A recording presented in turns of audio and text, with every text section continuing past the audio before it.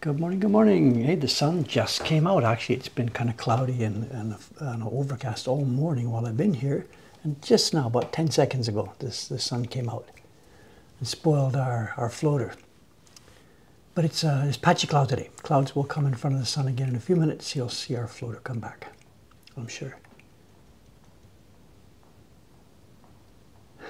Noisy shoes.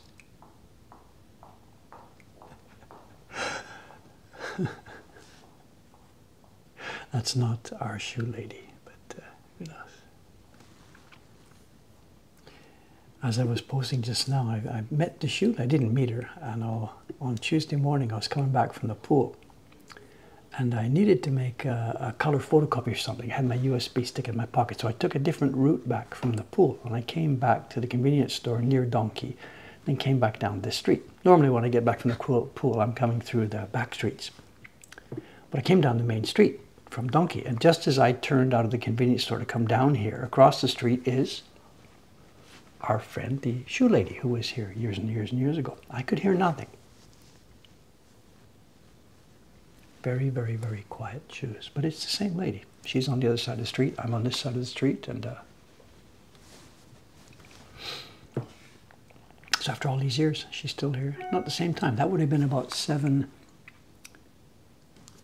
Pool at 7, swim to 7:24, shower 7:34. Would have been about 7:40, somewhere around there. Okay. What's happening this morning? The work end of the stream is going to mostly be carving. We're going to pick up where we left off. Was it a week ago? A couple of weeks ago, on the recut of the onsen design. The one I was carving this last week, it's gone. It's over at Kubota-san's house, and in an unusual pattern for us this time. We asked Kubota-san to do quite a lot of our subscription printing. He loves them. They're small, they're simple from his point of view. They're just it's free money. He can't believe we pay him so much for those things. They're so easy. They're a quarter the size, less than a quarter the size of an Oban print, which is a struggle. So he's happy, but this time it's different because we're so short on printing resources right now. Suga-san's leaving 2 weeks ago has really clobbered us. We've lost like 1/3 of our printing strength upstairs. And Rei-chan's going to Hong Kong, Aimi-san's off with her kids. We're struggling for printing resources. So when it came time to get the test printing done for this, I could clear the decks and try and do it myself. We sent it to Kubota-san. So he opened the package yesterday and he's like, "Where's the sample?" He called me. I said, "I've been waiting for your call." So he's okay, he'll do that. He doesn't mind that work either. I know we pay extra for it, of course. Normally when he does a batch of printing, we pay per sheet. For this, we will pay the service. He will send us a bill after it's done. It's probably going to take him, he'll do a quick run-up in 1 day, and he may then either send me that sample or he may want to do a second run-up if he hasn't hit it what he thinks is exactly right the first time. So we'll see. So I'll have to pay him for 1 day or 2 days. He'll send the bill, and it'll be the equivalent of a few $100s per day. When he's getting paid for prints, it's paid per sheet. When you're doing other work like that that can't be quantified, he just sends the bill. And we will happily pay it. Someone's saying, do people not acknowledge each other on the streets here? There's no reason. We were strangers. I don't know this lady at all. I mean, I don't know this person. Just I'm walking down one side of the street. She's walking down the other side. If we knew each other, of course, there'd be an acknowledgement. But don't misunderstand. This is simply a lady who works near here. If you don't know the backstory, it's okay. Don't worry about it. There's a long backstory for our shoe lady story. So don't worry. I can't tell the whole story here now. Paper is out. Thank you, Tom. There's 2 people here. Ishikawa-san, she's already here. She came when I was still in my futon this morning. I had already got up. I got up with my bladder alarm clock. She's doing 2 things. She's doing the Crow on Shrine Gate print, and then she's doing a bit of a reprint. The print that she finished for us a couple of weeks ago, she handed it in to me, but we had a little meeting, and I asked her to redo a couple of the colors. And the paper hadn't been trimmed yet, so it went back into her stack. She re-moistened it, got the blocks out again, and deepened up a couple of the colors. She didn't really want to do that, but we agreed that it needed to be done. John's got it. I woke up this morning at bladder o'clock. Are you quoting me, or is that your own situation? You don't need to answer that. Whatever. It's okay. Someone's saying, am I trying to get some Austrian cherry? I've done nothing about that, of course, at all. I'm just overwhelmed by the flood of work this week. And Orangaksha's block is sitting here, right next to me here on the floor. We haven't got it upstairs. We haven't cut any paper for it. We haven't sized. We've done nothing yet. He's coming back on Wednesday next week, and before that, I will have to get something done. But have I tried to order wood? No, of course not. How am I going to do that?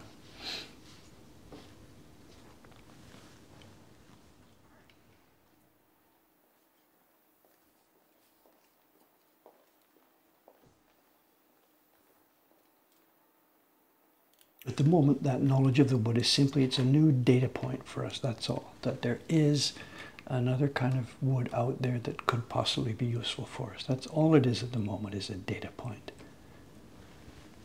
The work here is just flooding over. We got some more, I was going to say bad news. It's not bad news on the face of it. We got a phone call on, was it Monday or Tuesday, from our tax accountant. Now, this was not unexpected. Our year end is June. He did all the paperwork for us, put in our tax forms, which are corporate tax, consumption tax refund, and all that kind of stuff. And he phoned us on, was it Monday or Tuesday? He said he had a phone call from the tax department, and they want an audit. They're coming for 2 days, October the 4th and 5th. They want me and the IMSN executive and our tax accountant and our bookkeeper. We're supposed to clear the decks for 2 days. They're coming at 10 o'clock on October the 4th, a minimum of 2 days. And they want all our records since we became a company, which is 3.5 years ago. They want us to have all our records ready for examination. And they're specifically interested in why we have requested such a large tax rebate for our consumption taxes. And this is a major deal. This is an audit. This is a real big deal. And I personally have to be there, required by law. And I'm the one who personally has to respond to the questions. I'm allowed to pass them on. They will ask me the question. I will turn and ask our accountant, etc., etc., etc. But I'm the guy whose signature is on the bottom line for it. Someone says, seems like discrimination. No, not at all, not at all. In fact, we've been waiting for this because, think about this, we are a tax-free shop here. We registered as a tax-free shop when we opened the shop so that tourists wouldn't have to pay the taxes. And we roll along. We have asked for a major tax rebate. Oh, I don't want to give a tax lecture, but how can I explain this without? Okay, very simple system. A company that's not a tax-free shop, you buy stuff from your suppliers, paying them tax. You sell things to your customers, charging them tax. You receive more tax than you paid because the prices are, of course, higher. So you deduct from the money you receive from your customers, the tax money, you deduct from that tax, the tax you paid, you send the difference to the government. And each company all the way up the chain does this. Perfectly normal way of doing things. Now, a tax-free shop like ours, we pay consumption tax on all our supplies. When we buy washi from Iwano-san or pigment from our pigment supplier, we pay taxes on it. But because we are a tax-free shop, we don't receive tax from our customers. So the government recognizes the anomaly here. That paper that Iwano-san made was actually destined to go overseas, but nobody knew it, so we didn't really need to pay the tax back at the beginning. So they give us a refund of the tax that we paid on all the products that we sold overseas or as tax-free. Just a minute, where does this thing go? This one, does it go here? Or no, it doesn't go down here. This one goes here. This one goes here. There. there.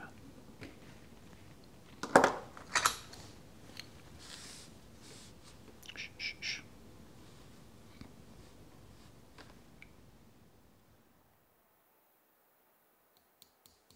What did I do last time? Excuse me one sec. Let me get a print.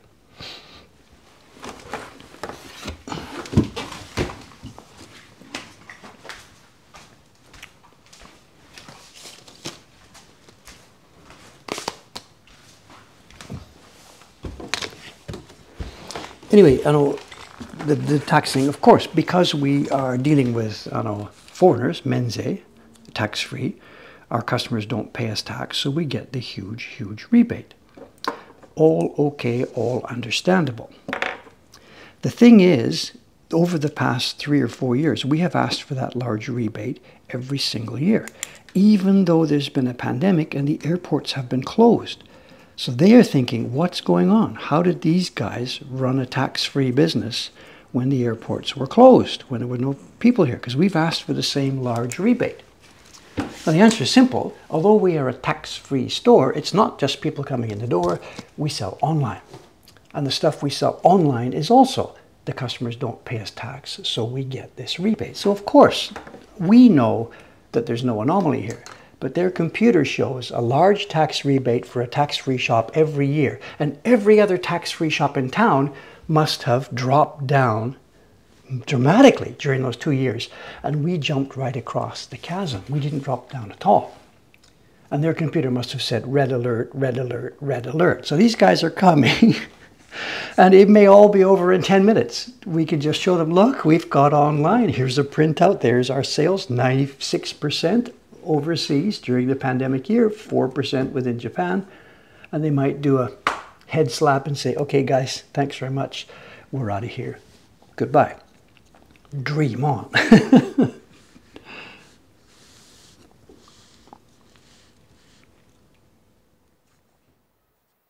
So this is not an audit that we are afraid of. We have very, very careful bookkeeping. We know what we're doing. We know the reason for all these perceived anomalies, but they don't know this.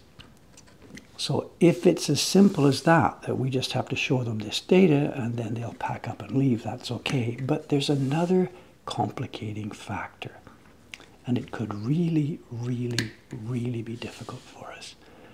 They're going to come in, put their briefcases on the table, and then say hello and give them tea and stuff like that. And they're going to say something like this, okay, good, I don't know, can you please give us a login for your accounting software? By the way, what type of accounting software are you using? Is it the EIOE system, or is it the money forward system? And we're going to say, actually, none of the above. We have a custom accounting system. And they're going to say, what?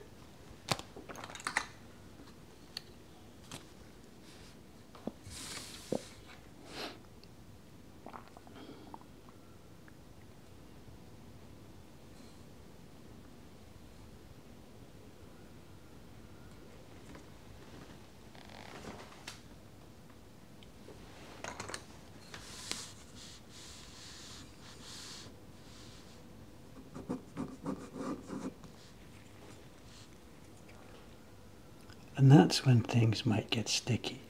Because as the conversation goes forward, they're going to learn that Mokuhankan is a company that has a completely independently created, built in-house accounting system.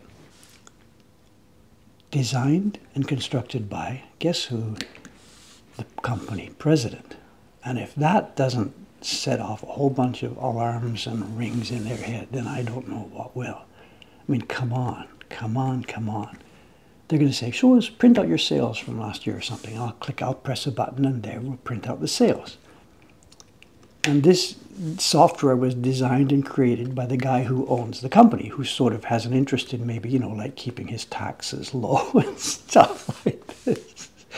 So I have no idea how they're going to react to this.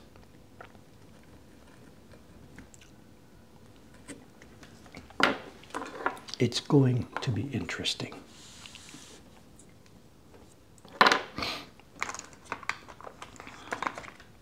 And these two guys from the tax office, of course, I presume they won't be computer coders. You know, they might say, well, show us the software, and I can open my screen and scroll through reams of code. That's really not going to impress them very much. And if I were in their shoes, it wouldn't impress me either.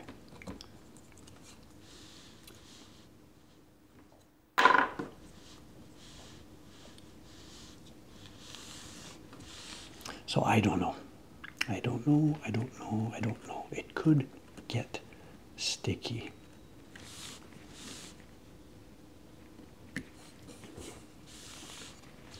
Okay, here we go. We're going to make this thing up. This is a line that cuts through the stamp. Let's just wiggle around, make it thin, make it thick, try and keep the curve something sensible. Here we go.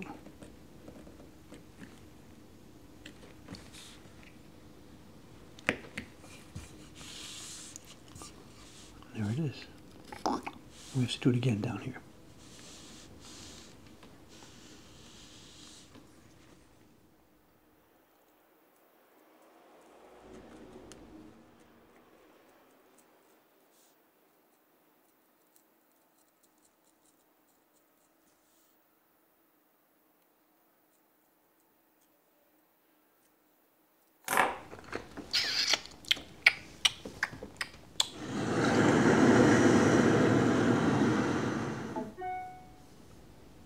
Some say there is a ton of business that don't have such a system, so it might not be too unusual for the tax guys.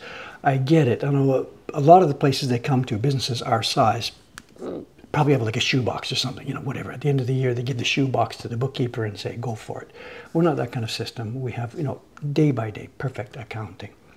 But if I were a tax person coming into a company like this, with the type of business model, remember, we take payments in many different currencies.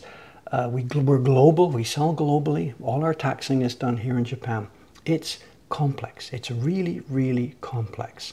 And if I were a tax guy coming in and the owner of the company, the guy with the biggest reason to try and reduce taxes, and if I found out that that guy was the guy who had his hand on the software throttle, I mean, we're talking Elon Musk territory at Twitter or something, right?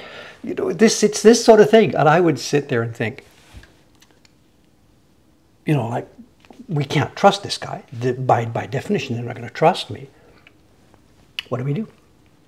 What do we do? What do we do? What do we do? It's going to be fun. It's going to be fun. We're okay. Like I said, we don't actually cheat anything. Even though as the owner, I have what's the word? I have my own interest is to reduce taxes. Actually, it's not. I'm not trying to reduce taxes at all. Dave's way of doing things here, I just want to do everything exactly perfectly.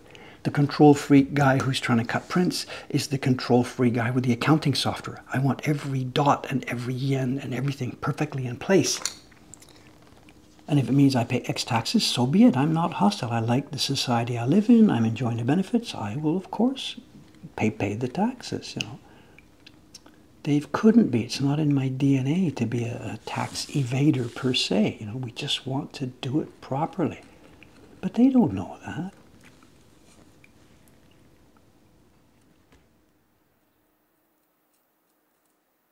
So all we can do is explain what we're doing, give them the outline, and then sit back and wait for questions.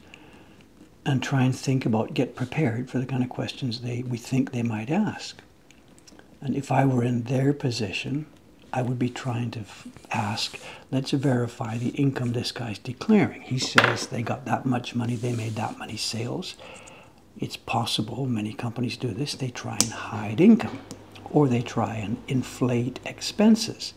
So if I were an inspector here, I would figure out, how can we verify these two things? Are they hiding income? And now all we can do is we can go into our sources of income, which are for the most part the two companies, PayPal and Square. We have next to no cash business, and because we're shipping overseas, it's going to be clear to them we don't have cash revenue from overseas, obviously.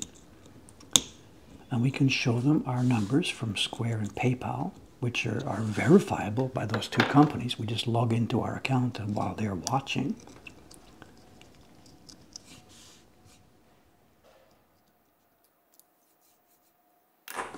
So I think we're okay on this. And we haven't inflated expenses. We have receipts and or documentation for everything that we declare as an expense.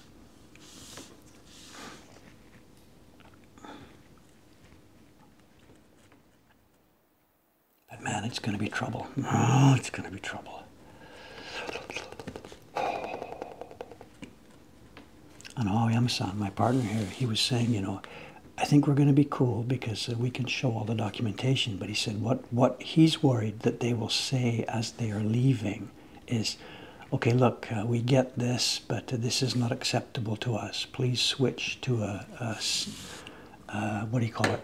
A tax-approved, tax agency-approved system of bookkeeping before next year. In other words, telling me to lose my job, shut down my software, and move to a standard generic accounting package. And if they say that, then we've got a fight on our hands, because there's no way I'm going to do that. No way. My God, we have business on 7 continents in 4 different currencies, and all that stuff flows through automatically to our shipping system, which talks to the post office. And they want me to switch to a little package accounting software. Give me a break. So we'll see. And that may be where the gloves come off. I don't know.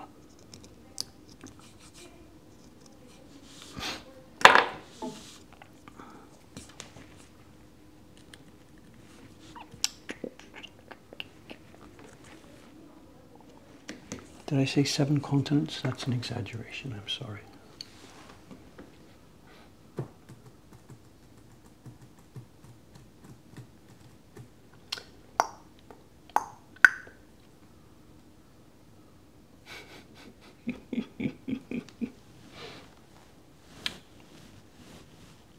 So there's the thing, somebody's commenting, we sell wood-bought prints, they should know automatically. Nobody in Japan's interested in this. So I get it, I get it, I get it.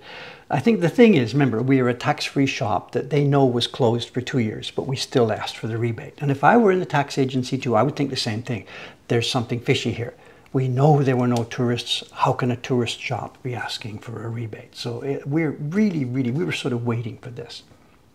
And we're not panicking, we're not panicking, we're not panicking, we're not panicking.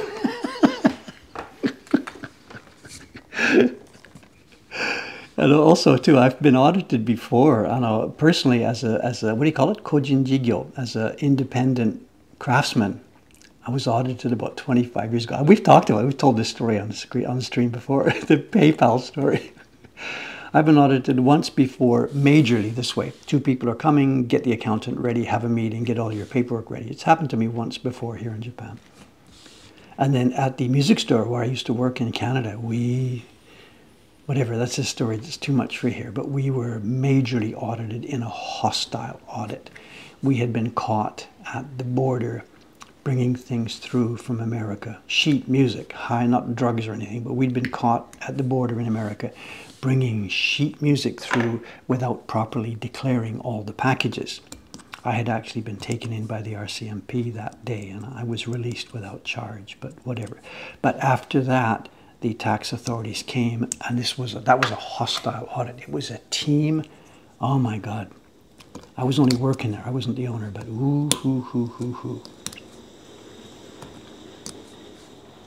So I've seen that part of it as well.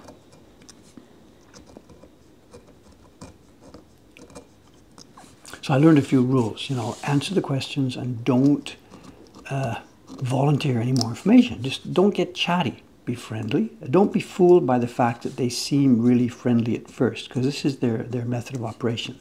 They don't come in hostile. They come in chatty and friendly, and they sort of get you to relax. And then you're willing to open up about stuff, and they'll ask you a question, and you answer the question, and you talk some more. I've learned the rules. You don't do that. Accept their friendliness coolly. Don't fall for anything. Answer their questions, and then stop talking, We've got some experience here. So.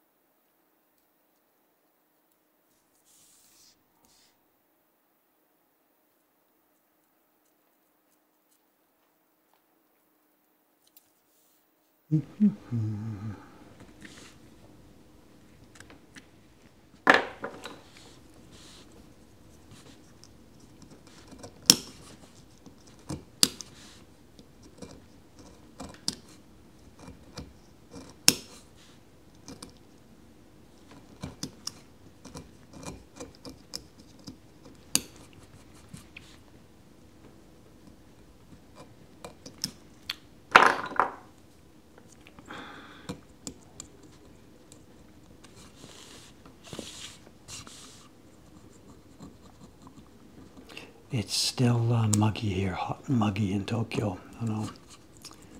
It's whatever, it's the middle of September now. We're coming up to the equinox, you know, halfway between summer and winter.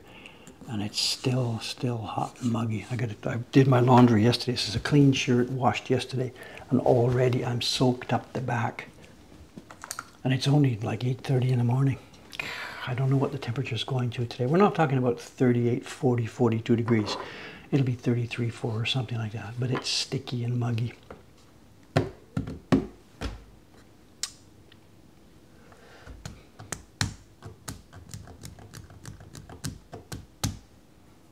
Running sheet music over international boundaries. Yep, I was indeed. And I was copped.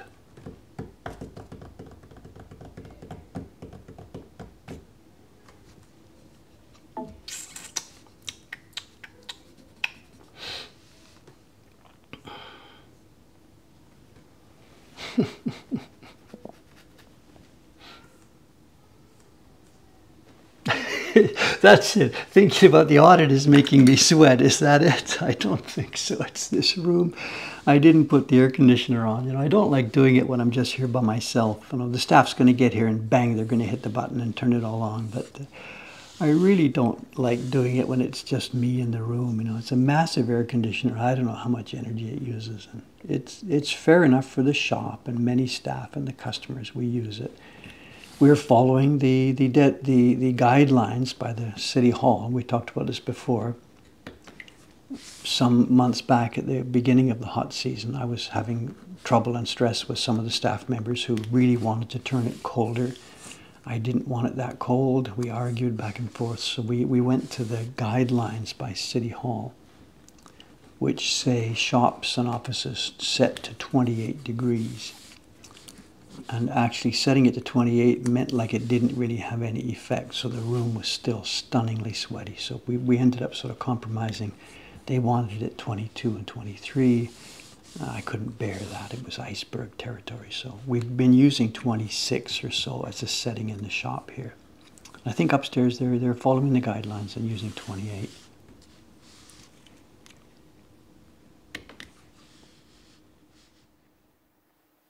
And there's another guideline too, part of the guideline package. It said for shops and offices, and I guess, I don't know if it was restaurants too, it may be lower, I don't know. Shops and offices says 28, and it also said turn it off a half an hour before closing time. The theory being that during that half an hour, once you turn it off, so you've got zero energy costs now for the last half an hour, and the temperature only bit by bit starts to change. So your customers won't notice, your staff won't notice, but you've saved a half an hour of energy costs. But I can't get these guys to do that. The shop manager, she's like, no way, it just after a few minutes it's already too hot. So whatever, there's things we can fight about, there's hills to die on, and there's stuff to just, you know, just to delegate and let other people do. I can't save the world by myself, blah, blah, blah, whatever.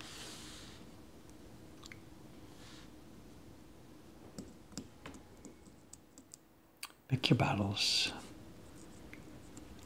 But at the other end of the day, here, where I'm here by myself, I don't turn it on.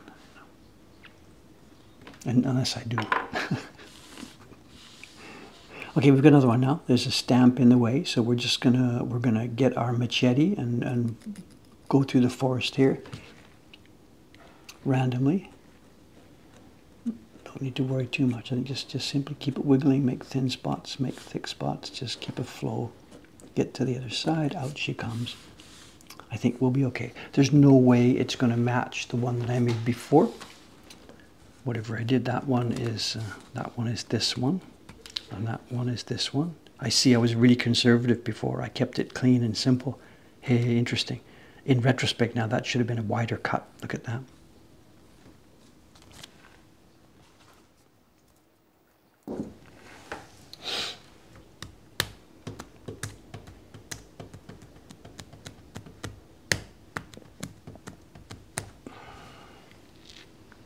Someone says you keep your apartment at what would be 21. That's like living in a glacier. You can't do that. It's, remember, we're in and out, in and out, in and out. If you're in there all day long not changing, it's one thing. But this is a room where people are coming in and out, in and out. And people are coming in. Customers come in from a hot outside, 33, 35, 37, whatever it got to be. If they come into a 22 room, the shop, it's no way, it's unbearable. Absolutely unbearable.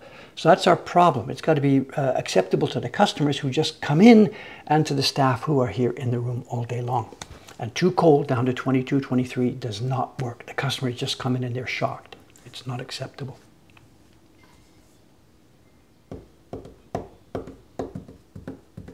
And there's shops around here. Oh my God, I don't want to admit to this while you've been here. Some of the, what do you call them? The drugstore type shops that sell cosmetics and stuff like this. They've got a big wide frontage. There's one around the corner from here called Fukutaro. It's got a wide frontage, maybe 3-4 times as wide as us, and it has no doors. They open the doors all off all year long, summer and winter. There's no front doors during business hours. And in winter, they blast heaters to fill the room, and in summer they blast the air conditioners. You can feel the blast as you walk into the thing, because the air conditioning heater things are mounted in a strip above the doors, and they blast straight down. There's little flags that are fluttering. So in summer, you come from a 37 outside, you walk under this blast and inside is cold, but the doors are open. Those machines are just blowing cold air out into the street all day long. And in winter, they do it the other way around. They blow hot air all day long. And I walk by there and I think, my God, my God, my God, just to try and attract more customers, just to get more money, they are doing this, you know, and the rest of us are trying to turn things down and be cool about this and like,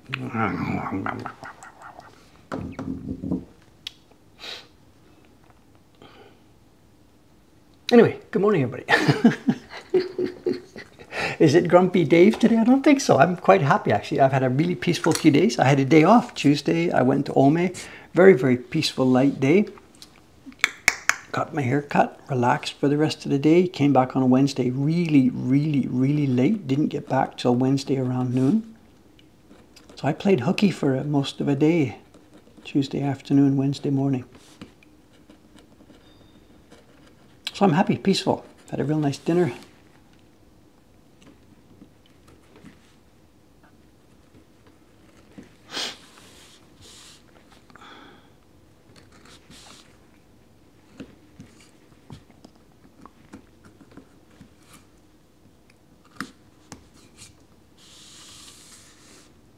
Also, too, while I was out in Ome, this is really not much related to our Twitch chats here, because you guys don't see the Ome life very much. We have two regular members now in Ome out there. One of them, Ishigami-san, she's been with us for, my God, 10, 11 years. I don't know. We go back along, me and her. And another lady, Nishiyama-san, she came a year and a half or 2 years ago. But the volume of shipping that we're doing and the volume of shipping coming up for the coming season, autumn and winter gift season, etc., is looking pretty heavy, and those two ladies perhaps are not going to be able to cover it by themselves. There's lots and lots of work to do. So one of my jobs out there in recent trips to Ome has been to scout around the neighborhood, talk to the lady who cuts my hair and ask her, hey, do you know of any ladies looking for work or something nearby around here?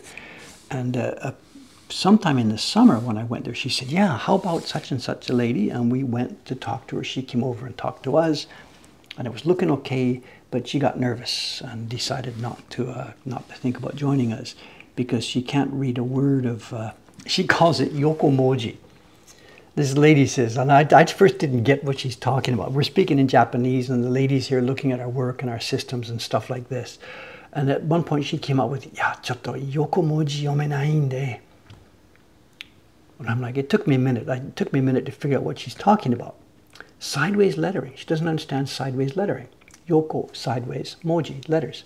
And she meant like English, you know, whatever, what we're using here. because all the prints, the packing, the labels were there in English, and the shipping lists, whatever, come out with the print titles and whatever. This lady was whatever, getting on for my age, whatever. So this was a few months ago. She said, yeah, no, I don't think I can handle this. And also it required her being able to learn how to log onto our computer, print out the invoices, match them up with prints, and, take it to the post office, this kind of stuff. It's not rocket science, but if you're afraid of computers, and if, like she said, Yoko Moji Yomenai, then maybe she wouldn't have been the best person for the job. This was a few months ago.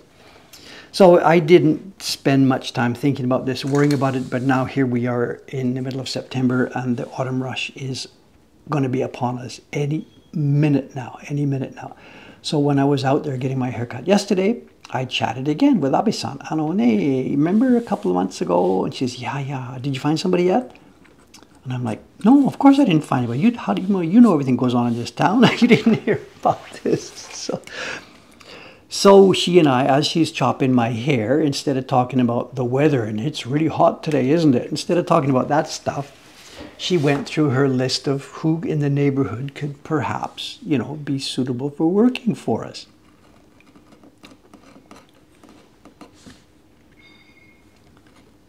And when I left, I paid her the money for the haircut. She says, okay, I'll think about this. I said, okay, well, whatever, don't sweat it. But, any leads you get, or if you can just think of somebody, maybe they shouldn't be quite as elderly as that lady we talked about before, because that lady was a bit scared of computers and stuff, and I outlined for her really well what we need. We don't need a computer whiz. We just need somebody who can, look at a screen and read stuff on a computer, and who could, think about packaging prints, whatever, This, as I said, it's not rocket science, not speaking sarcastically in any way. Anyway, I left, whatever. I go back to the Ome workshop, and less than 5 minutes later, there's ping pong, knock on the door. I'm downstairs in the second basement. I come up to the door, and there's Abe-san, the haircut lady, together with another lady. And she, after I left, she'd said, I know, maybe. And she'd gone over to that woman's house, banged on the door, talked to her, explained what she knew about my situation. And I guess the two of them then decided, shit, whatever, let's go talk to Dave. So they came over right there, not 5 minutes after I had my hair cut. They came over and talked.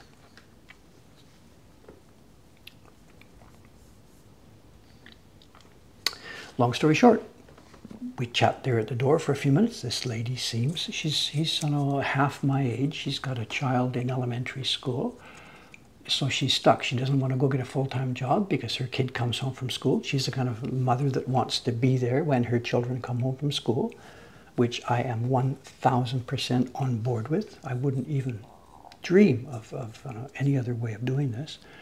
So she would love to have some kind of work where she is not going to be told to go to the supermarket, check out and do your shift on Thursday. No, you got to stay late till 6. My kid's coming home, stay late till 6. We don't roll this way. So that was her first concern. Can she be at home when her kid comes home from school? And I said, lady, the people here have their own keys. They do what they want, when they want. The job is there. And she lives literally, she lives across the street, 2 houses down. I didn't know her because she's moved in about 8 years ago since I actually basically left Ome. So she's a neighbor that I don't know myself. Long story short, we go downstairs to talk to Ishigami-san. 30 seconds later, these guys are best buddies. They have the same piano teacher. And that's it. My problems at that point just dissolved. This lady lives across the street. She needs part-time work. She wants to do it on a flexible schedule, and our current staff and her have the same piano teacher. I just left the room. They just...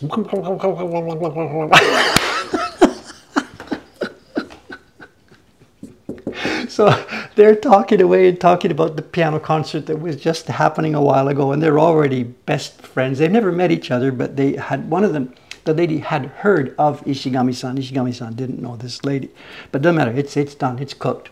So they're chatting, and me and Abe-san stand aside from it. And Abe-san, this is a joke. 100% this is a joke, but there's a meaning behind it. She said, that was a good introduction, wasn't it?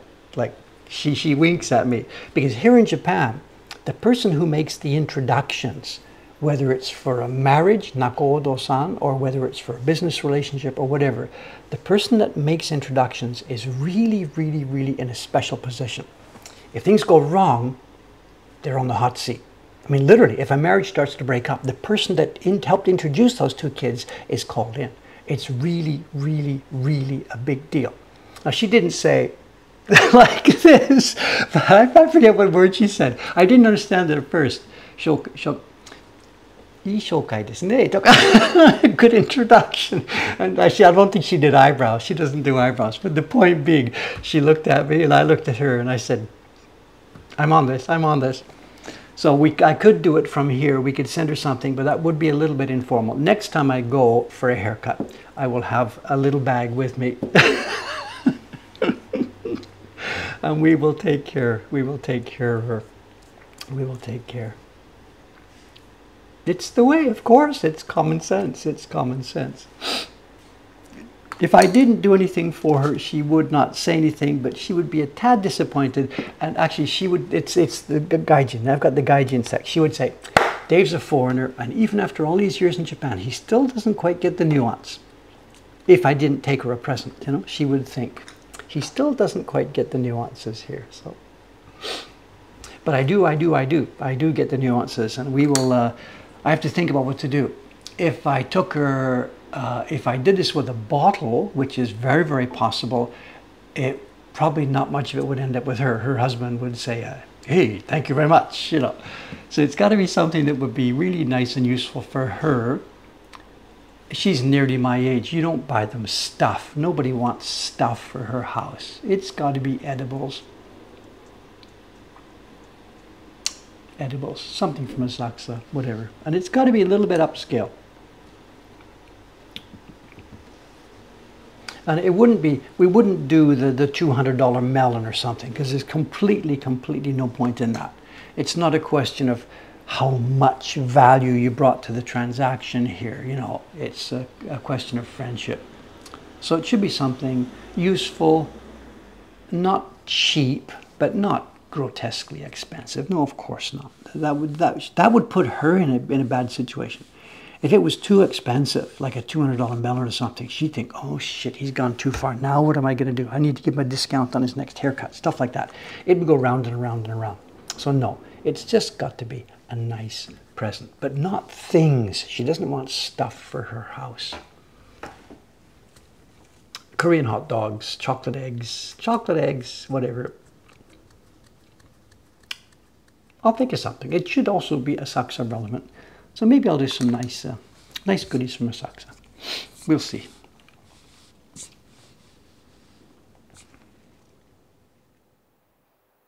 Okay, we've warmed up with the ripples. We've gone around the outside. You know what's next. I've got to cut the lines of the body here. It looks easy. It looks straightforward, but you've got to be really careful, you know. Not just curves. Curves in general, you've got to get a good... What's the word? What's the word that people do when they're making furniture or making a boat or something? You've got to get the curve look nice. If the curve, you know, what's it called? I don't know. I've forgotten the word. I don't know. When you're trying to make a curve, fairing, I think, fairing, right? You fair a curve so it looks nice. And I've got to do the same thing here. Fairing. And I've got to do the same thing here, but it's double trouble because this is a human body. And if the fairing or if the curve is just a little bit off, people will think, you know, my God, she has such tough shoulders. It doesn't look like a nice young lady. You could actually even argue that the previous one didn't actually do this that well, now that I think about it, because I just followed the original design. But her arm here, the fairing on her arm, I think now that we analyze it, is really not done very well. The angle coming into her elbow and going out. If I were this designer's, if I were his art teacher, I think I'd send him back to the model class. There's a model there. Go and draw her a bit more carefully. So basically, whatever, I'm going to follow the master copy the same as before, because there's no way. If I try and fix that arm, it's going to be a disaster. So I can't do that. But I have to be careful with the knife to make sure I get you know, I get the curves without any anomalies or whatever. And it's always more difficult on a human body. Your eyes just catch any irregularity. Maybe boat builders, I think these guys are really, really, really hip to this. All the angles, when you look at a boat from the front or the side or the top, whatever, it's got to be fair in every direction. It's the job from hell unless you're in love with it.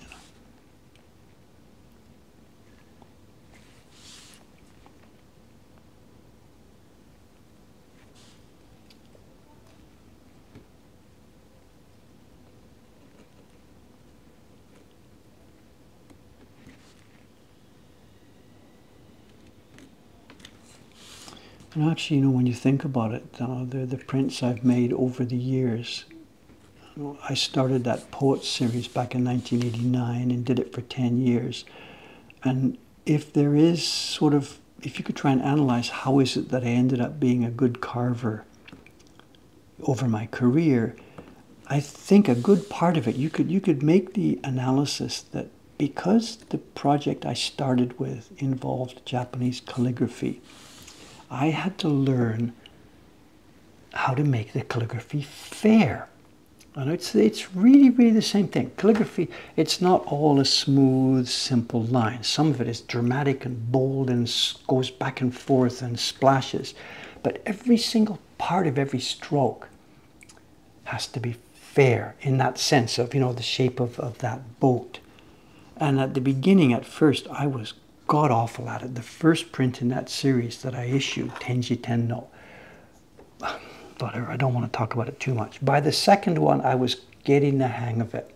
The second one was quite decent, and then I really picked it up, and Dave locked into that, and he understood this. And I was able to make the calligraphy fair. And after a couple of years, there were still orders for the first prints, so I went back to the block for the first print. I couldn't bear it. Cut off the calligraphy and put the calligraphy for the first print on a separate block because it was so poorly carved, it was a blot on the series. And now I guess when you see the whole series of 100 prints, the first group, the first 3, 4, 5, 6, you can probably see progression in how the fairing comes smooth, you know. And when I see sometimes now some foreigners who are trying to make prints in the Japanese style, a couple of people in Britain and other people who are doing this, they're also sometimes carving calligraphy, and that's where we separate whatever. That's where it really, really shows. And it's, yeah, if you can design boats and build boats, then you could probably carve Japanese calligraphy. But if you don't get it shaping a hull, then you're not going to get it with calligraphy either. You know, I never thought of it in terms of that analogy before.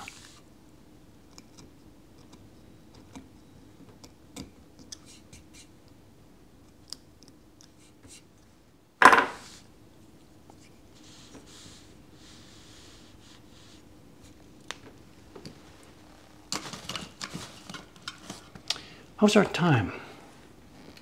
8:48. We're about halfway through. We have, of course, a show and tell. We have the show and tell that I had prepared the other day when we were doing sizing upstairs. And luckily, I think, we didn't get a chance to show it because I was looking at it again this morning before getting ready for this stream.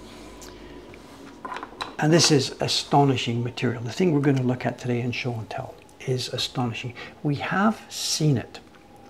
We've seen it. One day, 2, 3, 4 years ago, whatever, it arrived from an auction package. I opened it, we looked at it, oh, that's cool, that's cool. Everybody's socks were blown off, and we put it away, and that was that.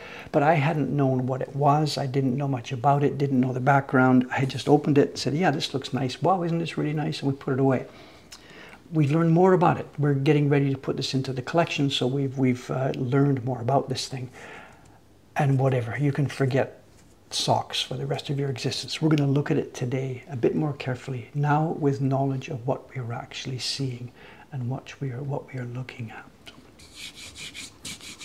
So that's going to be today's show and tell. So we may actually start that a little bit earlier because it's going to take a bit more than 15 minutes. Maybe whatever, 20-minute show and tell. We'll see, whatever, I don't know.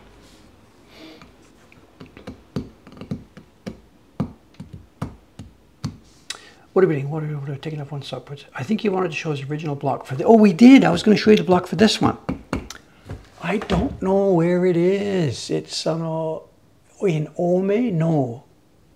It's upstairs on the 3rd floor, somewhere in a box. Yeah, you're right. I should have hunted it up. Whatever. We're not going to be finished this today because there's no way I'm going to get all the clearing done. Send me a message or something. How can I remember? Send me a message or something off time, and I will get the block ready, bring it down to my desk, ready for the next stream.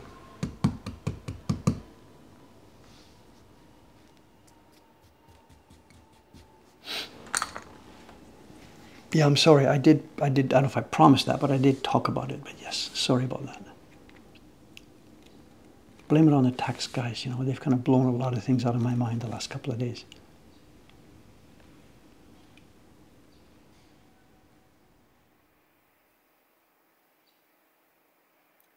Then on top of this, we talked about this, I think, last week. Did I mention it? That the post office changes?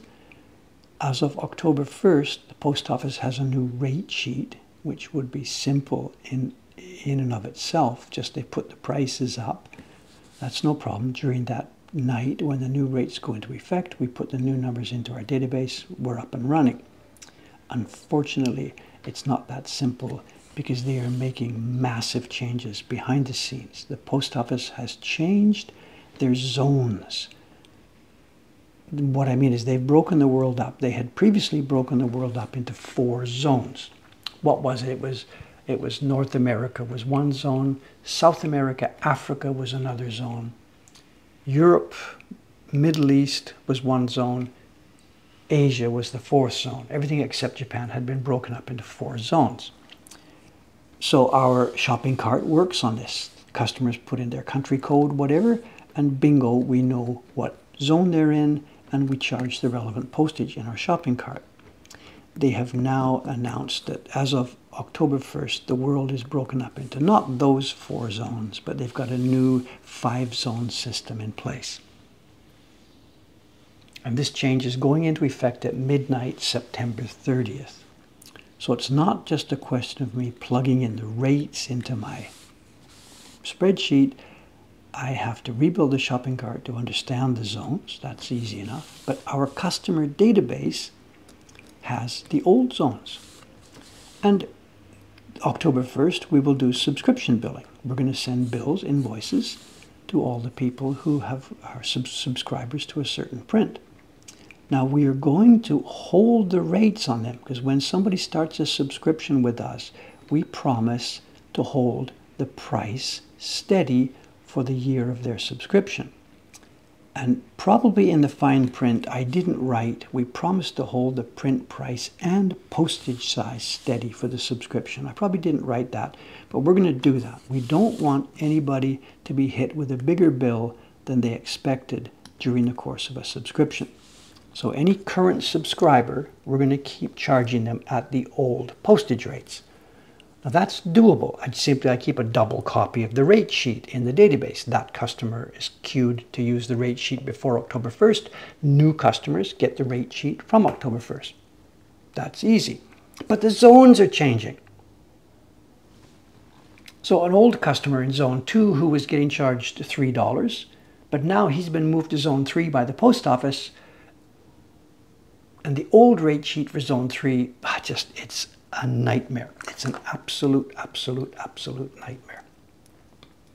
And this is happening October 1st. And we just learned about this. They sent us the pamphlet. We knew a new rate sheet was coming, but we didn't know they were changing the zones. And everything's going up considerably. And if you are in the U of S of A, as I said, subscribers, don't sweat it, because we are going to do what we can. Well, we're going to keep the subscription postage prices the same, if I can physically figure out how to do it. Talk about this. The mailman's here. Domo, takabarai? Oh, good. Dare kara desu ka? Ah, Kubota-san kara. Thank you. Domo, thank you. It's the mailman. A delivery from Kubota-san. And we knew this was coming because I just talked about you. Kubota-san is starting a new job yesterday. you know, the colors on the KJ5, so this is his old one. Too many things to do today. Shall we open it and peek at it? Ho, ho, ho, ho, ho. These are not the tests from Kubota-san. He got the test yesterday. It can't be here in the mail yet. The guy is good, but he is not Superman. This is his previous job, the one that he was finishing up. The reason that I sent him the new job, he was finishing the old one, and here it is.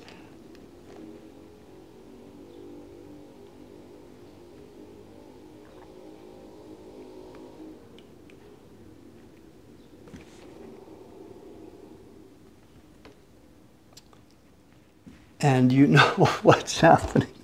Our Ome shipping staff is waiting for this. They know this is coming. Kubota-san stuff, is it coming Wednesday? And I told them, no, it'll be here on Thursday. They said, good, yeah, we'll get ready for shipping Thursday. And I said, I have bad news for you. Kubota-san doesn't do his own name embossing. I have to do the name embossing. So this is one more job for me today. This package of prints, they're all going to be beautiful prints, but they won't have his name on them. So I've got to get one of our plates. You've seen them before. You know how it works. I've got to get one of the plates and put Kubota-san's name on these damn things. And there's like 130 prints in the package. So welcome to Mokuhankan. Welcome to Mokuhankan. Someone says, I'll be in Japan next week. Hopefully I don't break the bank at Mokuhankan. It's not my bank that gets broken. It's yours, buddy. So, looking forward to seeing you here tomorrow, next week. What's happening next week? The audit is happening the week after that. I can tell you now, if you're coming today, October 4th and 5th, that's interesting. The audit is happening October 4th and 5th. We're going to do it upstairs in the office area. We're going to get a new table in, chairs and tables, PowerPoints for the computers. They've given us a list of stuff to do. We have to supply, you know, the table and electricity for their computers and stuff. And I'll be up there October 4th and 5th. So if you happen to be dropping in the shop October 4th and 5th, am I going to be available?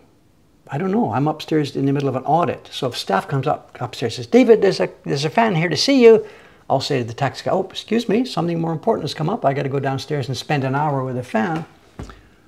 I'm not sure if I'm going to be able to do that. Or do I want to do that? Or that's my good excuse for getting out of the audit. I don't know. The audit is scheduled for October 4th and 5th. So maybe if you're planning to come by here and if you really want to have a little chat, probably it's best to avoid one of those 2 days. I don't have any idea how this is going to go.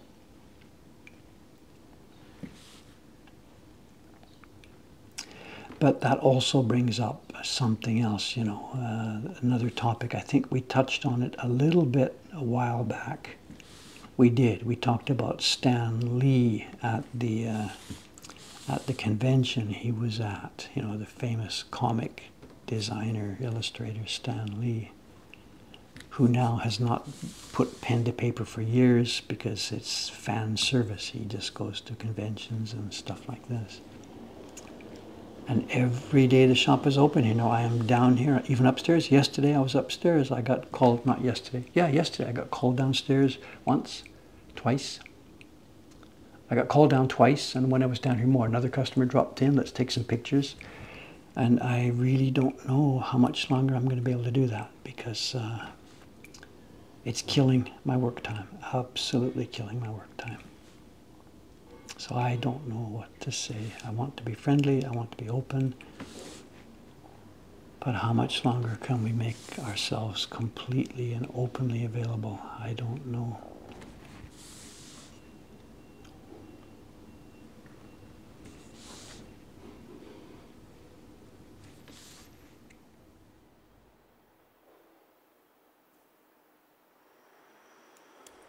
Now, it's an unknown quantity here. This is the black block, and the underneath watercolor is not visible through the black because the black here is going to be printed very heavy and very hard. So I'm going to take this block and I'm going to go outside the line a little bit here to make sure that none of the water shows under the black here.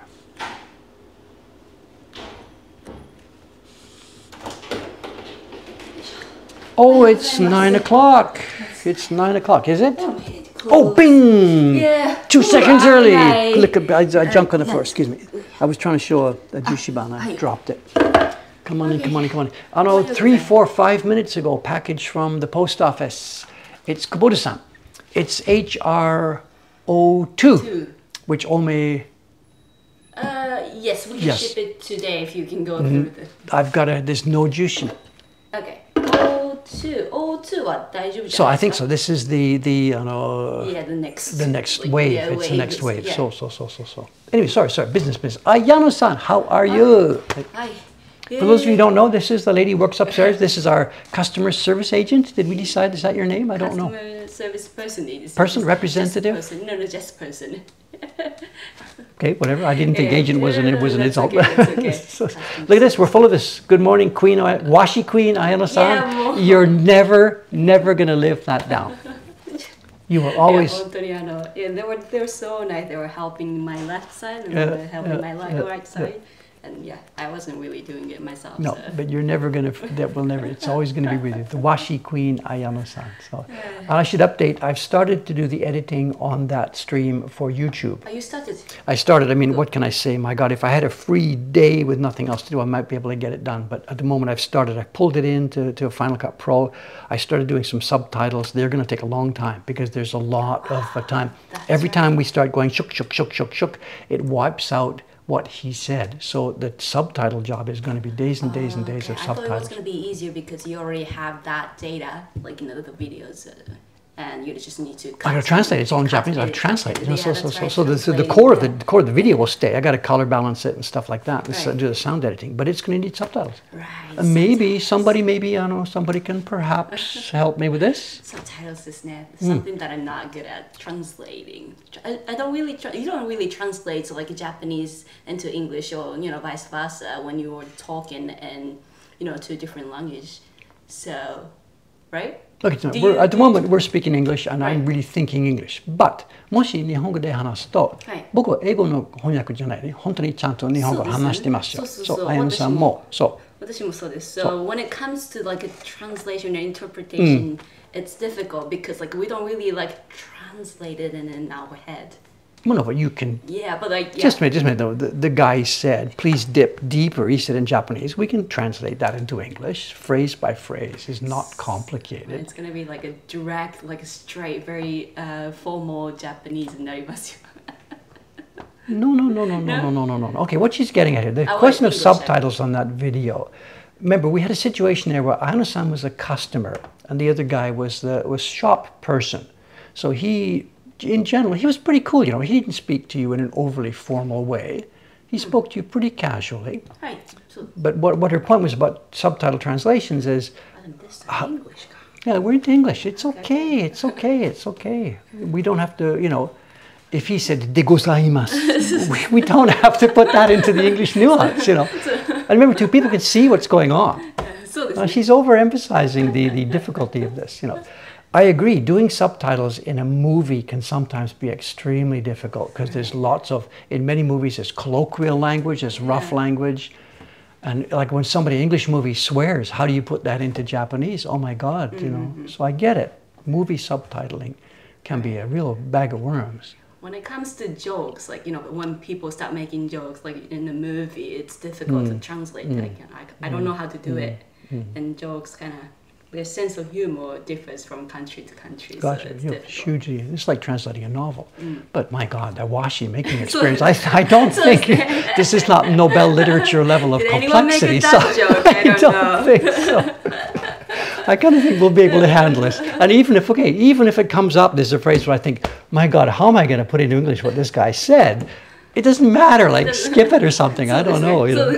We can overthink this. Okay. So I'm overthinking this now. Okay. Anyway, I didn't realize that, but it might be that you guys. Well, you're busy too, so I don't know. Whatever. Anyway, it is moving forward. I did do the first steps of video editing for the paper making stream, and the idea is to put that up to YouTube pretty soon.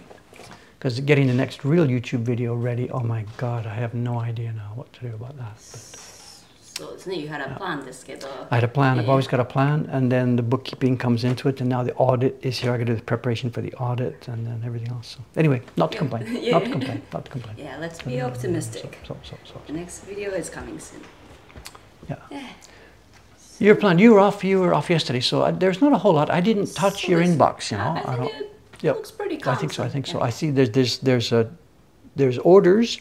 And then there's a request for print parties, as of course. Yep, and I see in your box there's 2 or 3 requests for when can I come and talk to Dave. Yeah, I saw So that. we were chatting about this in the stream just now. You know, they're now coming in the inbox. And I normally don't see Ayano-san's inbox day by day, but yesterday, because she was off, I parsed the inbox to make sure if there's anything we needed to answer right now. You know, right now I can have a print party this afternoon, stuff like this. And in the box yesterday, there were 2 people who said they want to come and talk to me, and will I be there on November the 29th or something like this? You know, and I don't know if I'll be here on November 29th. And please just tell them I don't know. Yeah, I normally tell them, you know, please drop another note, you know, closer to the date they arrive. So. So I don't know. This is getting now. It's starting to get kind of a lot. So I don't know what to do. So anyway, enough of that. So. No, immigration bureau に行きましたから hopefully he get a notice from them like in 2 weeks or something, and then we could go back and get, you know. Okay, is that something you can share here? They don't know what you're talking about, or is that? It's not a secret, but Okay, they're chewing through it. This Aino-san is married to Taran-san, our can we say our new young carver, whatever, the young carver from Britain. And as part of being married, visa status and stuff changes, and there's a ton of paperwork to chew through. It turns out that it's different from back in my day. I got married in Japan at City Hall at like 12 o'clock. We went to the immigration office at 3 o'clock. They stamped it. We came home, and that was it. It was all done. Bang, bang, a few minutes work on one day. This is back in 1986, whatever. These days, it seems, immigration is they want a lot more paperwork. Yeah. Really? Why are you getting married? It couldn't be just for the sake of a visa, could it? You know, this kind of stuff, whatever. I don't even know the background, you know. And they want to check not just Taran, but you know, if I am a reliable Legit. person. So you're not a bar hostess, you know. I mean, this is the deal. There is this thing that the people are scamming immigration all the time. Fake marriage for the bar hostess to get an immigration so somebody can, you know, whatever. Right. So those guys do have to deal with shit like that all the time. A normal couple like this is not in that situation, but they still have to go through all the hoops. So. But I thought we will stay there for like 5-6 hours just waiting in the line. But things have changed. It's the number deal. Yeah, of course. You get a number when you go in the building, sure. Well, they have a booking system now only at Shinagawa Bureau. Online? Online. Before you go? Before I go. Wow! So I booked 9 o'clock, you know, slot. Wow! Yeah, like 3 days before, 3 days in advance. And then we went there. We arrived like 10 minutes before 9. And then they called us, you know, before the time slot. No way! And we submitted the paper, they went through, and because I prepared it really well, you know, there was no missing paper. You're pros so at they this, just accepted it, and then we finished it in 5 minutes. No way! 5 minutes. No way! No way, right? The hours and hours and hours I've spent in those offices back in 1979 and 86. There's no such like reservation system. Congratulations. Yeah, why didn't you come back to work then? Why? She took the whole day off to do this. でもこれフリー級ですから、フリー級。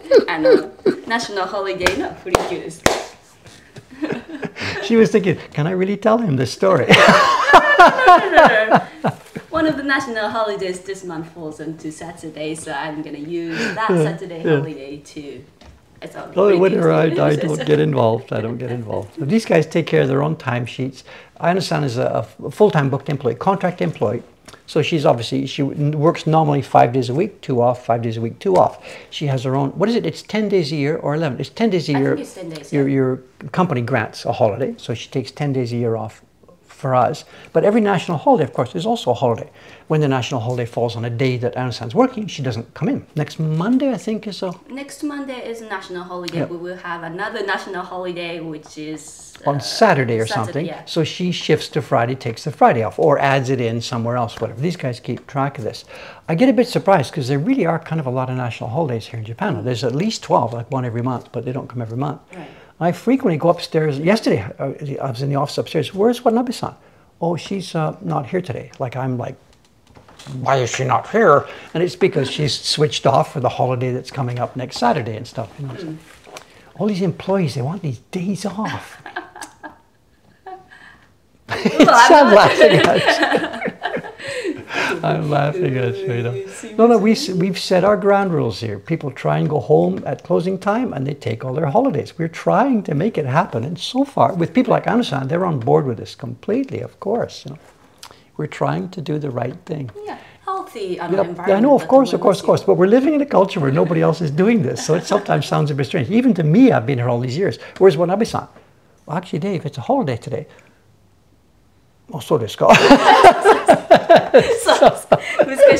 I've been here too long. So.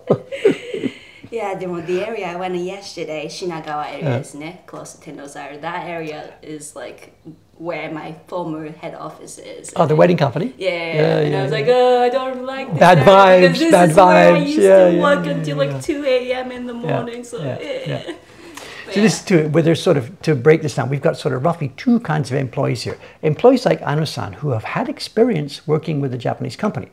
Now, it's not necessarily a horrible black company, but it was a typical Japanese company. So there was always a certain amount of overtime involved, and there was always a certain amount of, you're not going home at 5:30. I mean, this is just the way it is, even with a non-black company. So for Anu-san to come here, if I want to exaggerate it, she's died and gone to heaven because, whatever. But my point is, she gets what we're trying to do because she's seen the other side. But we've also got a couple of employees here who never had the experience of working for a Japanese company. So they think what we're doing is sort of, that's just the way companies work. And there's something they see a bit strict here. They're thinking, geez, Dave's strict. Why is he so noisy about this, And I feel a bit sad about this because they don't know what it's like outside on the other side of that door. Much healthier this year. Yeah, and they don't know that. So for me, it's much easier with someone like Ayano-san, who has, again, it wasn't that much of a black company you worked for. Well, okay, whatever. Whatever. Really, I don't want to talk about it. Okay. It's really bad, so. Well, I don't think it's that bad because, how many karoshi deaths were there? I mean, some companies are really I've seen some people got depression and stuff left, so. Whatever. Yeah. We don't need Anyways, to go there. Yeah. Oh, Monday's my holiday. Soka. The holiday on Monday is my holiday. It's your holiday. What's the holiday on Monday? She doesn't even know what the holiday on Monday is. Do you know what it is? Yes. How should I describe that? Respect? In English, it's called respect for the aged. And I'm not quite sure I like that translation. Is that the way it says? On the official translation is respect for the aged. Yeah, something like that. Yeah, I think it means literally like senior citizen, right? 65? What's the definition in Japan? 65? 60? 65 じゃないですかね. 65. Well, but that expression, keido as a word means what? Elderly? Is there a date cut off for the word keido? Keido kanji K means like respect. Yes. Yeah. But. So. Uyamao, isn't it? But elderly. Yeah, but there's not, in the word itself, there's no date cut off. No. In our social security system, there is, but it just means, I would have put elderly, respect for the elderly, respect for the aged, respect for our superiors. We can't do that anymore. I don't know, whatever. So, someone's saying, would I rather be an elder? Elder. Respect for your elders. But that means the younger ones here respect you. I gotta respect all of the people in the company almost. So I'm saying in Japan, I think it means people over 80. So I don't count yet, maybe. I don't know. In my head, like you respect my oji-chan, oba-chan, grandparents. Yeah. I don't know. I think we're at show and tell time. No, it's okay. It's okay. Too long. Yeah. Okay. Actually, I'm okay with this because the work I was doing right now, it's carving the shape of her body. And we talked about this, keeping the lines, human-shaped lines are different from normal lines. Because if it's a bit funny, the human shape looks funny. It's like facial expressions. So, and I'm doing this while chatting, and I'm thinking, I'm doing this while I'm chatting, but I would really rather not be chatting while I'm doing this. Okay. So maybe I've been talking a bit too much, putting my knife down, and now I have my real excuse. I can put this away, come back tonight and carve this, and it's socks off. Show and tell time. Absolute socks off show and tell. Okay, she's going to escape. She's going to go upstairs.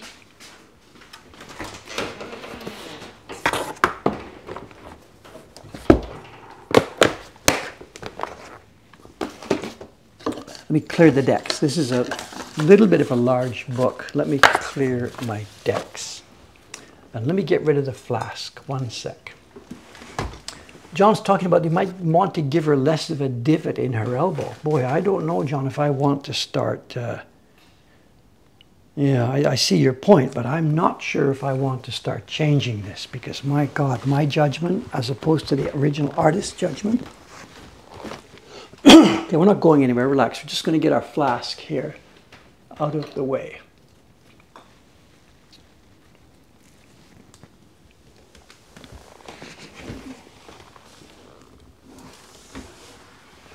What do you think on our hanging tool? How much longer do you think this is going to go before it drops off one day?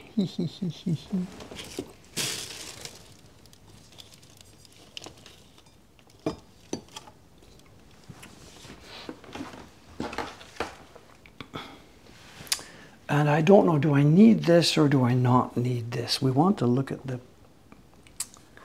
Let's take this out of the way for a minute. Let's see what happens. We may come back to it, but for the moment, let's take this out of the way and try without this and then see how this goes. I don't know. It might not work.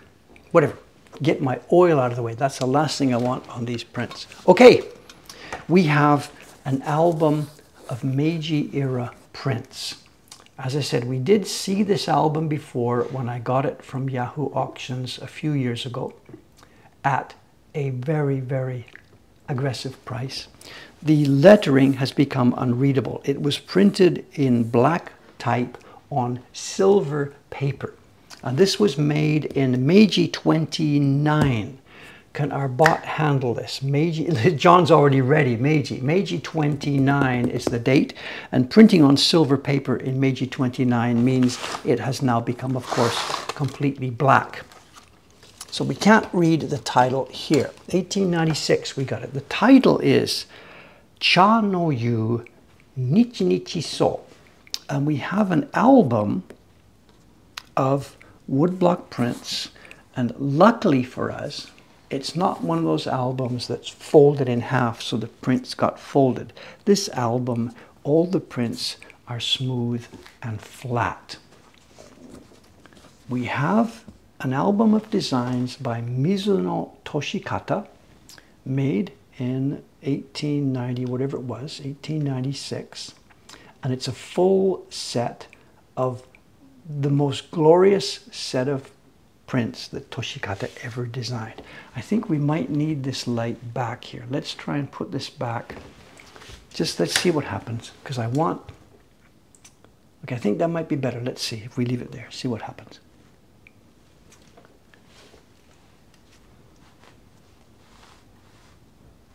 This is the title page. And what we're going to see over the next few minutes is this. The album of prints has a theme. I said Cha no Yu Nichi Nichi So. Cha no Yu, of course, the Japanese tea ceremony. And Nichi Nichi is day by day or a full day. We are going to see one day in the life of a tea ceremony. We're going to visit the house of a very, very, very, very, very upscale woman who has full tea ceremony set up in her garden, a tea house, etc., etc. And she's going to be visited by a few ladies. They come in the early morning and they work through bits and bits of the tea ceremony and leave in the evening. We're going to see one day at the tea ceremony. There are 15 prints. 1, 2, 3, 4, 5, 6, 7, 8, 9, 10, 11, 12, 13, 14, 15, plus this beautifully, beautifully carved and printed table of contents. Now, I want to show you details here, but I have to be careful. The album is held together by the paper that makes the prints. So I can't actually goo and mix this around. You've got to be really, really, really careful with this. So I'm going to be limited in the way that I can actually manipulate this and throw this around to you. So zooming in is going to be just pretty much zooming in as we sit here. I can then move around a little bit some of the action here. Everything you see in this entire album from here to the end of today's stream is carved and printed in a woodblock format. Every color you see, every shape you see, every gradation is printed in woodblock. The scale we're talking about here, there's my hand, there's my finger. The calligraphy for the preface The preface is decorative. Look at this, just a little gradation in the middle of every leaf. Why did they bother doing this? Because the consumers were looking for a very, very, very high quality product. I can't read the lettering of the preface, I'm sorry, it may have been translated somewhere. The British Museum has a copy of this album. Many major museums do have a copy of it. It's not gloriously rare, but it is rare to find one in such gorgeous, beautiful, beautiful, beautiful condition.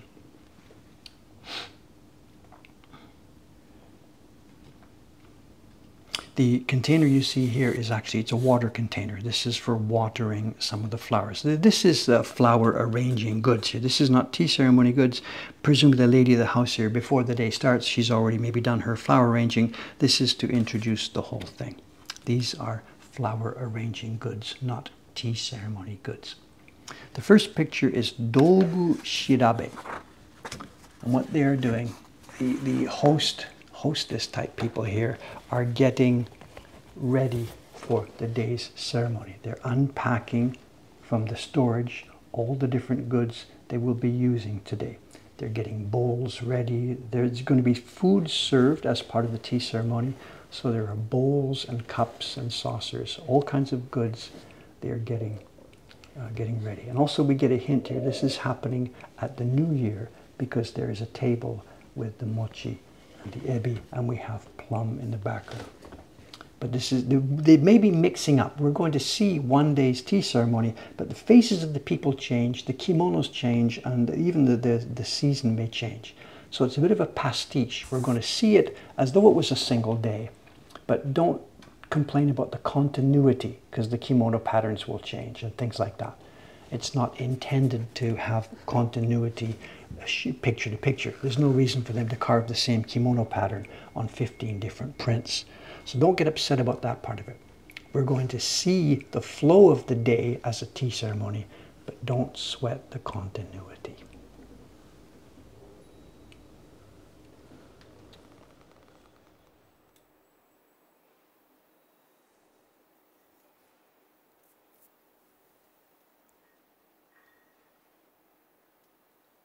I'm blocking the microphone with the book. Okay, I try and keep this all in mind. Sorry. So maybe what I should do then, while I'm doing this, if I take the mic off my shirt, one second, let me close the book for a second here. If I take the mic off my shirt and put it in front of me on the stand here,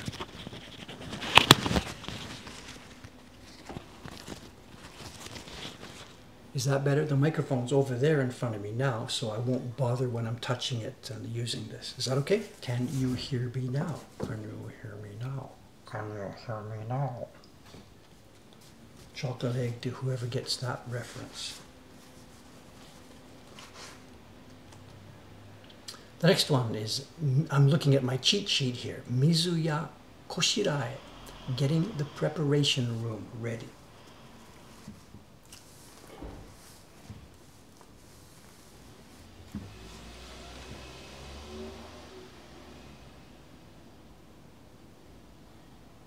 Raise the mic level. I can do that a bit actually. I can cut the gain here. It's minus 1.3 dB. We can cut to 0 dB. The gain has been raised to max that I can raise.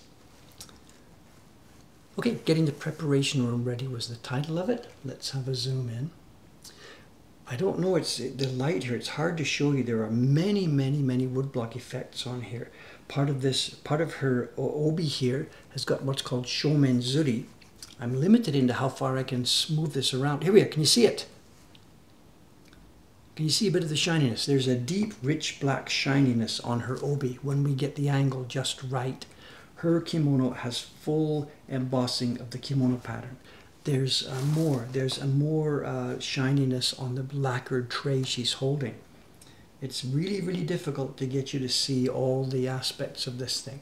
Up in the title cartouche for each print, there is full detailed embossing. To see these things held in the hand close up is the only way really to enjoy these. They're actually glorious pieces of work. And this album is in absolutely perfect pinpoint condition. Someone's saying, is that a metallic gray color in the background? You mean up here? It's not metallic, it's just gray. There's certainly some blue pigment mixed in here. If I were mixing this today, I'd use sumi and indigo perhaps to do this. That's a blue tinted gray. And I think it's printed twice. There's a base tone, I can see some brush strokes one way, and I can see some brush strokes the other way. My guess is base tone twice, and then of course look, gradations. Oh, come on guys, look at this. How many blocks must this have had? They've put a gradation here which doesn't bump up to this one. So that means the background block for this must be different from this, because they're able to do a gradation here without bumping up on top. Come on, come on. So instead of one block for the background gray for this alcove, it's how many blocks? I don't know.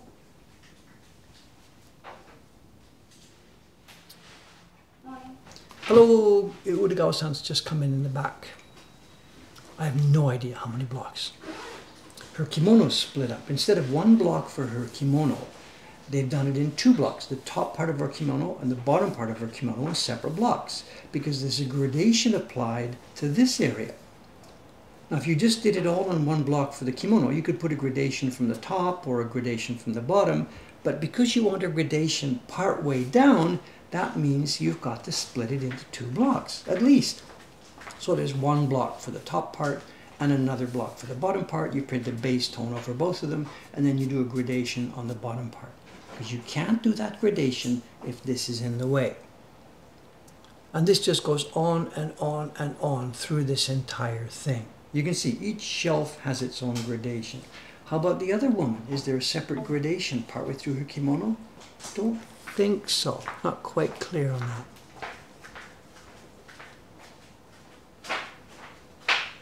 There's an insane, and I use the word in its literal meaning. There's an insane amount of work in each and every one of these prints. When I first got it, we got it in show and tell. We went flip, flip, flip, flip. That's okay. My God. Look at this. There's a scroll here. They've put a freaking gradation on the scroll. Look at this. If I close up on this thing, do you see what they've done? They've put a blue tint, blue gradation from one end of the scroll to the other. Who would notice? Really?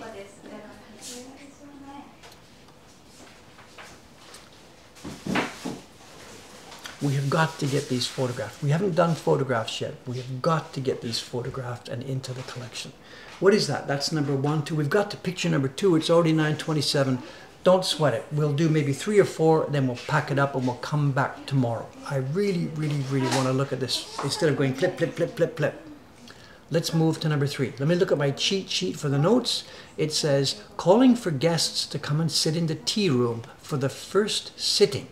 Shoza Mukai. We don't get to the actual tea part until picture number... The actual tea part is picture number 14 out of 16. So you hang on. We're not going to see tea for a while yet. It doesn't matter. Miyata-san, my God, how many people have we got here today? 4? Yeah, because we have new stuff. Okay, so it's okay, gotcha. Okay.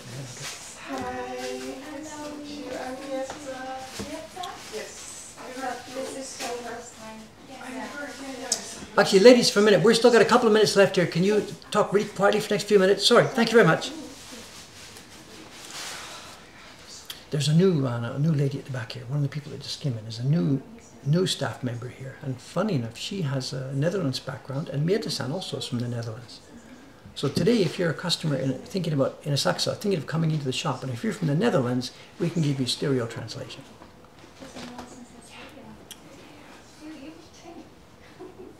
So what do we got? I've already forgotten. I'm sorry. I'm trying to do too many things in my mind. Go back to my notes. This is calling for guests to come and sit in the tea room for the first sitting. And the Japanese title is Shoza Mukai. And I think we've maybe moved ahead now. This is cherry blossoms in spring. So as I said, there isn't going to be continuity. We're maybe even going to go through the whole year. There might be winter scenes coming up. But the progression is what it is. We need to zoom in here. Look at this. This one's kind of busy for me. I don't know. The other ones have had a fair amount of open space. This one, they've jammed everything but the kitchen sink in here. Our guests, the trees, the bushes.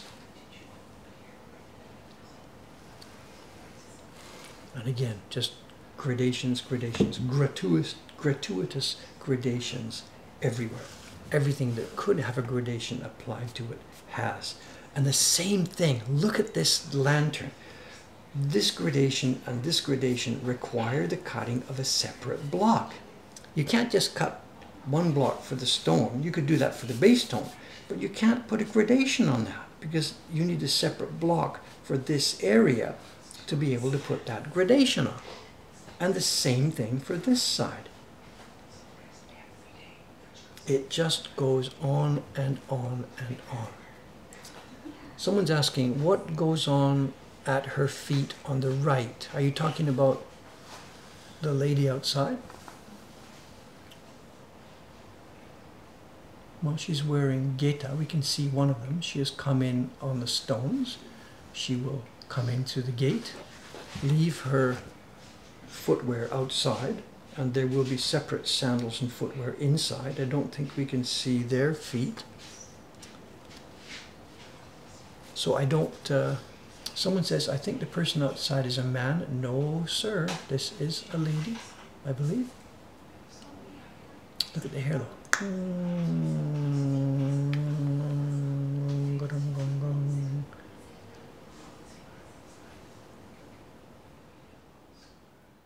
If I were going to bet, no, wait, look at this. No, this is a woman. This is a woman. The kimono, the obi, everything. This is a woman. This is a woman. This is not a samurai hairstyle. It's just a hairstyle that must have been popular in 1897.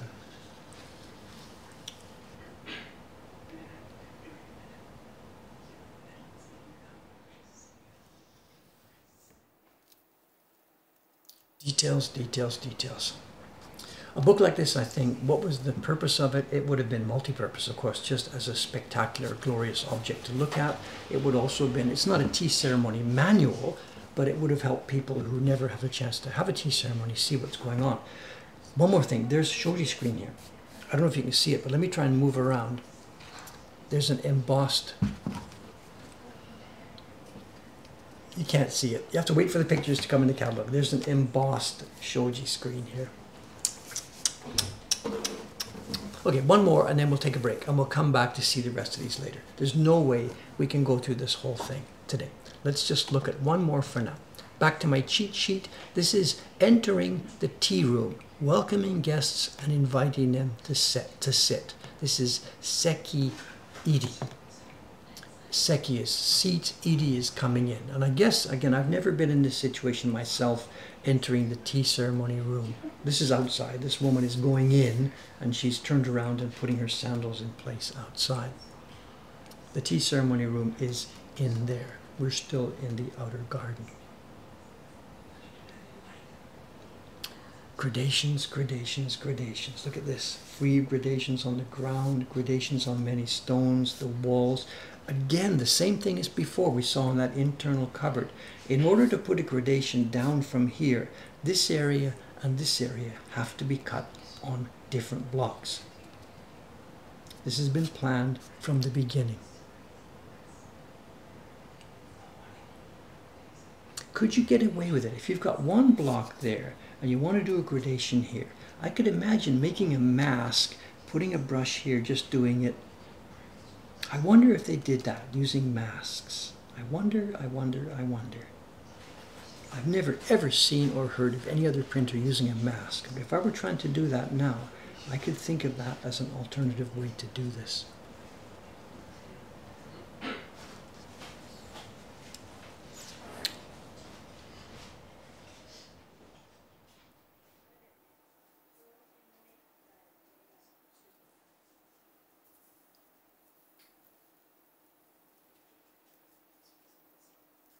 What would this book be worth now? I really don't know. We got really, well, partly lucky, partly good hunting. I think I paid about 30,000 yen for it, something on the order of maybe, in current exchange rates, about $200. I got a stunningly good deal. I have no idea what this would be worth now. if the prints were here individually, if we had them in our shop, they would be something like $300 or $400 for one of these. And this is an album of 16 prints. The title, somebody's asking, the title is Chano Yu Nichi Nichi So, and it's by Toshikata, Mizuno Toshikata, published by Akiyama Buemon in Meiji 29, which the bot and John tells me is, I've already forgotten, 1890, was it 1896? I'm sorry, Meiji 29. There is an announcement at the bottom here of the year this was made. It's been a bit trimmed. These announcements here, some of them have got trimmed by the process of making this into an album.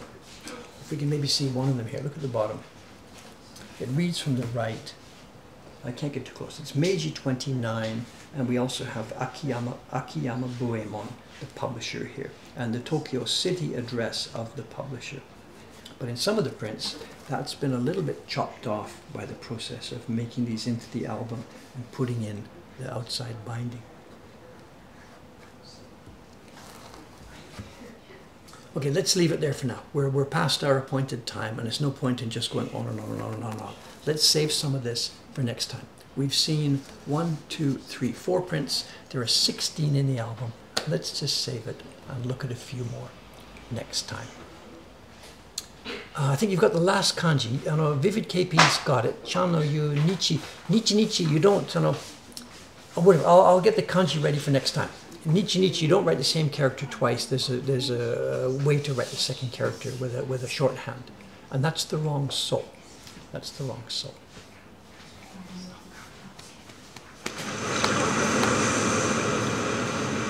Okay, let me get up and get out of here. Let's zoom up the outside camera for a minute. I've got a little bit of work done today. This is Thursday. We'll be streaming again Saturday morning for me, Friday night for most of you guys. I'm not sure the work. Maybe I'll be hacking away at that block still, the same block, and we'll look at some more of this book. Thanks very, very much. I'll see you again in a couple of days. Yes, Vivid's got it. Nichi, that's the way they do it. Yes. Okay, guys, thanks very much. Bye for now.